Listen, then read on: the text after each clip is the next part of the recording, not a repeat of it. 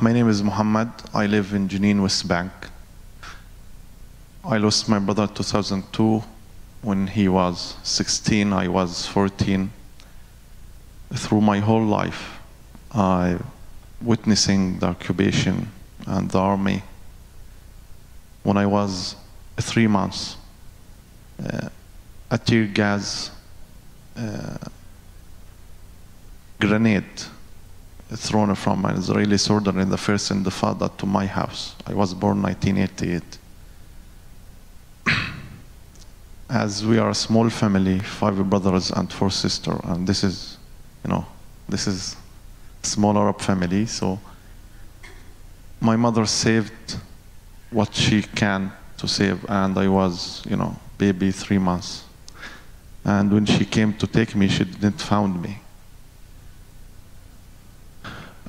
But after hours of searching, I was in intensive care unit in a hospital, and they were taking the tear gas out of my lung. This is what my mother told me when I grew up. After that, I've been witnessing the soldiers in their military jeeps and their tanks in the checkpoint. And I never went to Israel to meet Israelis because I was too young. And the second Intifada uprising came in 2000. And in 2002, there was tanks and encouraging. And the incident that I lost my brother was by a tank bullet, and they prevented everyone from helping him. And yes, this is one of the reasons that I studied nursing and become an intensive care unit nurse. In the second day, after they killed my brother, they entered our house. They took the whole house, and they kept us in one room. And they took the house for the whole day. 4 years later, I entered the university in Nablus. I started to study nursing.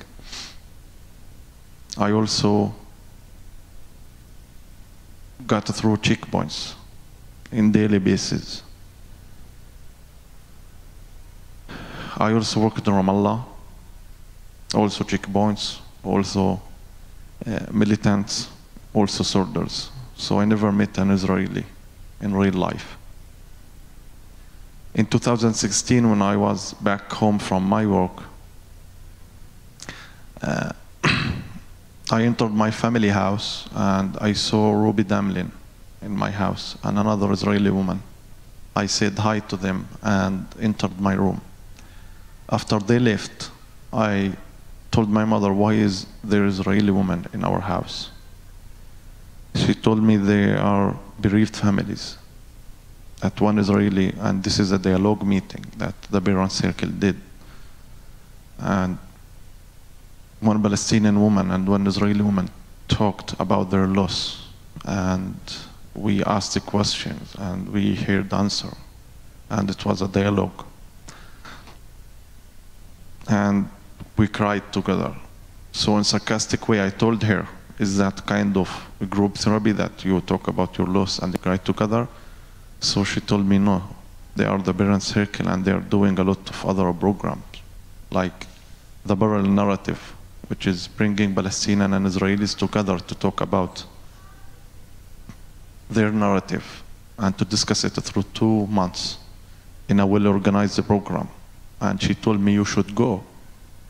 And I told her, yes, I will go. This kind of sarcastic way to respond to my mother that she forced me to do things. So I said this yes and went out to meet friends.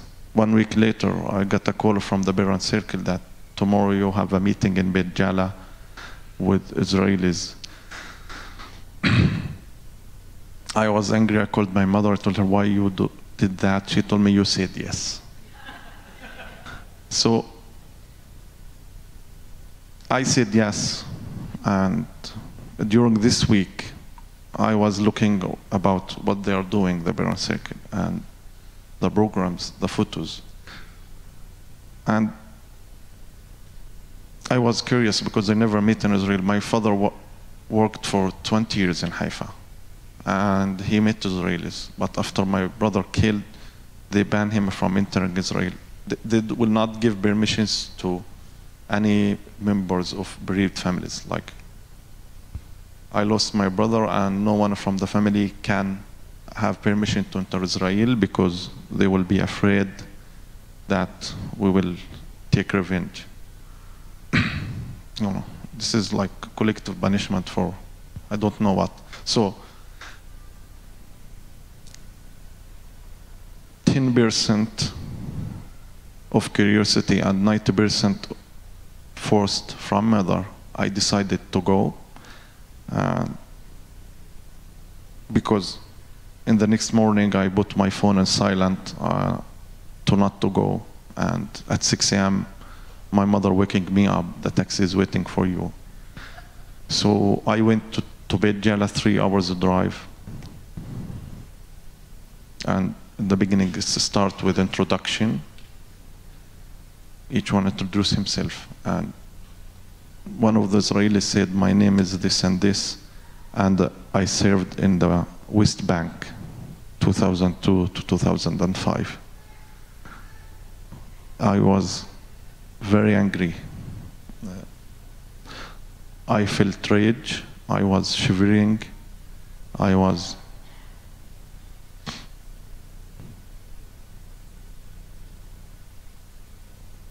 not fear, I was sweating. I couldn't bear to stay in the same room with this guy. I left the circle and went to the restroom. I washed my face.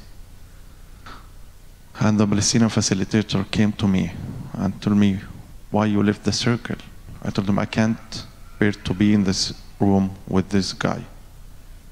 I can't be in the same room with the soldier that served in West Bank. He told me, you know that all of them are soldiers. I told him, yes, I know, but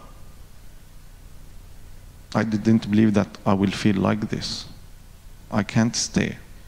So he told me, please stay, just wait for the taxi. I will call the taxi. I can't force you to stay. But wait for the taxi, but join our next activity, and then the taxi will come, then you leave. I went back to the circle. In the next activity, in this will organize the program, people talk more about themselves, what they are doing, and what they're doing in their personal life, and what they're doing for peace and reconciliation. And this guy told us that he saw a lot of bad things in the occupied territories that he was against, and he is willing for peace, and he is against the occupation. And this was my breakthrough, that the first time I saw the human side of the others. This was my breakthrough, that I know that there is humans in the other side that are willing to peace. Since then, I've been active in the forum. I've been in the Young Ambassador for Peace program, which is for youth, and I also facilitating and running the summer camp, managing the summer camp for the last 6 years. I'm working with kids and youth. One of the things that bring me hope, and not in this last 4 months only after October 7th, but also before that. In the last 3 years, it was very difficult to live in Jenin, my city. House demolished, streets, and every corner it has a bullet or a trace of what is happening now. And I hope that everything will end, and I will continue my work also, because it's essential to do that. It's the hardest thing to do, and I saw this, and I saw what is Robi going on, and how it's difficult to swim against the tide. So thank you all for being here.